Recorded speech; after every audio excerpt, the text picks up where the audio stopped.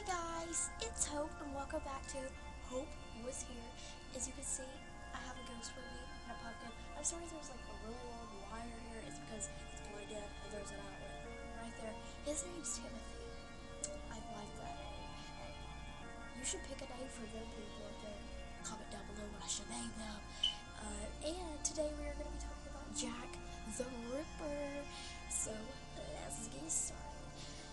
The name Jack the Ripper has been heard in many movies and shows, pretending to be a serial killer who's killed 11 women. In London's East End in the late 1800s, but was never identified. So he was identified in the, well, he wasn't identified, he was heard of in the late 1800s, and he was never identified.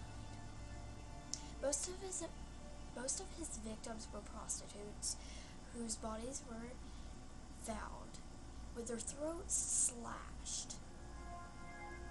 So pretty cool. The victims' bodies usually had no organs at all. Some people think he stole the organs from the bodies to sell for money. Cool, it's like the kidney yeast thing. I should make a video on that. So yeah, he's a very bad serial killer. People, my camera just shifted different gears. I don't know, guys. Anyway, he is a serial killer, pretty bad. He would steal organs from people's bodies to supposedly sell them.